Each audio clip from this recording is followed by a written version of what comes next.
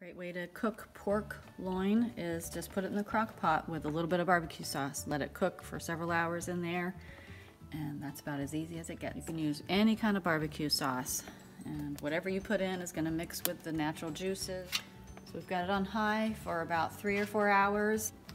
Okay, it's been several hours, and there's a very tender pork loin with just a little flavoring, and everyone can add their own additional sauce. All